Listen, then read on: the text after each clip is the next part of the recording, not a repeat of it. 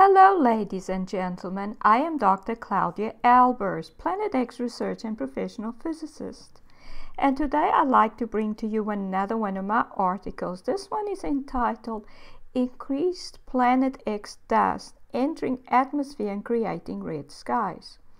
Now figure 1 shows images of what the sky looks like over Jerusalem nowadays at sunrise and sunset. The images show red and yellow clouds. The clouds are red and yellow at the bottom, and the colors are mixed, so you can see red in between the yellow. And so these are not clouds that are being illuminated with this color. These are clouds that are emitting these colors. So these are luminescent clouds, and luminescent clouds result from Planet X system dust entering the Earth's atmosphere. Planet X system is a system comprised of many star systems where all the stars have died and the planets and moons have died as well. In other words, they have become energy depleted. Energy depleted objects have low gravitational influence, which causes them to break up and share their outer layers, which then turn into huge clouds of debris. They share their outer layers until the core is exposed, which is why I have named them stellar cores. Dust is a huge part of this debris, but there will be larger irregular shaped pieces in it. Planet X system stellar cores come into the sun's corona and deposit large amounts of this debris there. The objects do not affect the orbits of the planets of the solar system because of their low gravitational influence as a result of being energy depleted. So they may seem small from Earth, but they are actually often much larger than the sun. And here you see this one of these objects. You can see it's spherical. The stellar cores are spherical, but their debris pieces are not. You can see the huge cloud of debris that is surrounding this object. And this was in a stereo HI1A image with a timestamp from January of 2013. You can see the large debris field surrounding the object, huge pieces. And some of these debris pieces seem to almost be in physical contact, but this one's actually slightly in front of the object. It's just traveling along towards the sun. And for more details, you may look at article 424 entitled Large Planet X Object and Large Debris Field May Endanger Earth. Now, this object turned out to actually be much larger than the sun. That's how large these objects are, because these are the cores of stars. There are a lot of stars in the universe that are much larger than the sun. So these must have been huge stars. But now they are dead, and all we see is the core and what's left of their outer layers, which has become these pieces of debris. And for details on how I estimated the size of this object, you may look at article 425 entitled Incredibly Fast Object in Revealing HI1A Images Likely Larger than the Sun. Now here on the left is a Giotto spacecraft image of Halley's Comet. You can see it has an irregular shape.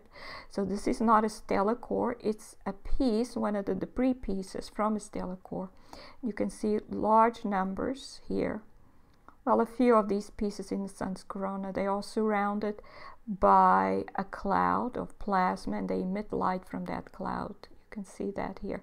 Exactly the same as Halley's Comet, surrounded by a cloud, because when they make contact with solar system matter, they absorb energy from solar system matter, and that leads to that cloud emitting light. But at the same time, they break up, they continue to break up and issue large amounts of dust. So there will be a large dust cloud coming off the object as well. So the debris pieces in the sun's corona can be compared with the sun in size, because you can see the sun here. And the sun is huge. The sun is 109 times larger than the Earth in radius.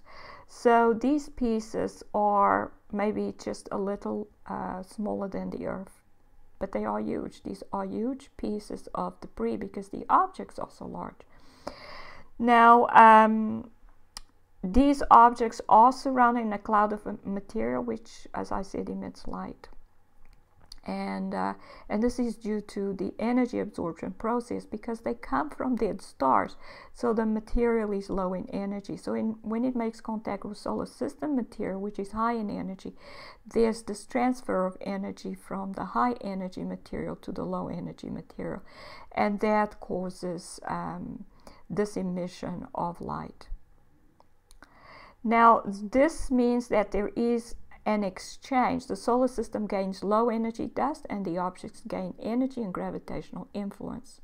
So over time they will become more responsive to gravitational fields and will be attracted to the planets. Now Halley's Comet is thus a large piece of debris which is in a 76-year-old orbit, because Halley's Comet comes back about every 76 years. But most of the objects which have been coming in for thousands of years, especially those that come in for the first time, are huge stellar cores like the one seen in Figure 2 and surrounded by that huge cloud of debris. This object was larger than the Sun and was thus a dead star. Some of these objects remain in the Sun's corona and some move on in some orbit, but they also usually leave large amounts of debris behind. Over thousands of years, the inner solar system has filled up with debris and it is now entering the Earth's atmosphere in larger and larger quantities, and thus giving rise to brightly colored luminescent clouds, as we saw in Figure 1.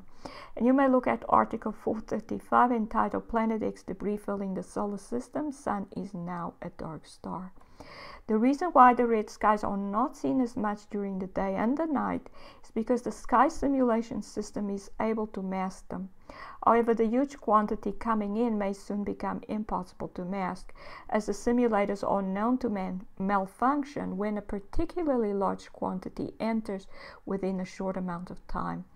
And this seems to have occurred in July of 2018 when the sky went dark in the middle of the day in northern Russia.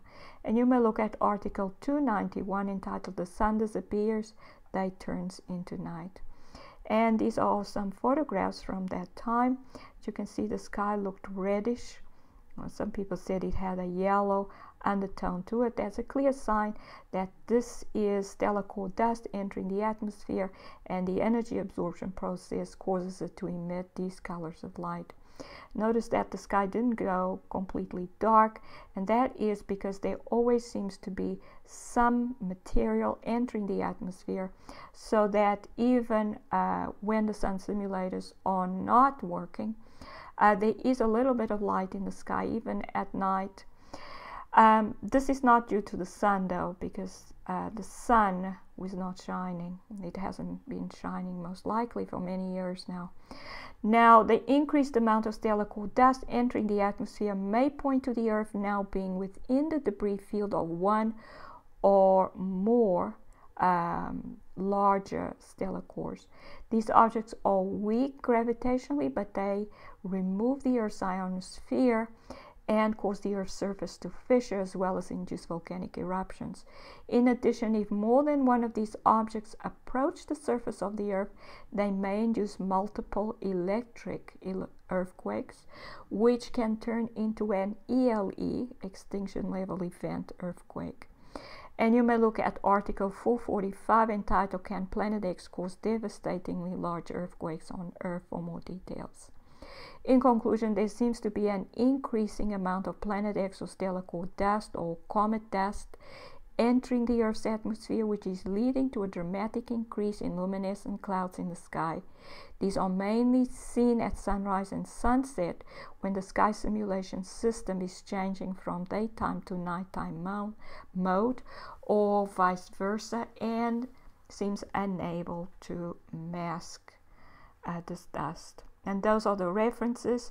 This is Dr. Claudia Albers, Planet X physicist.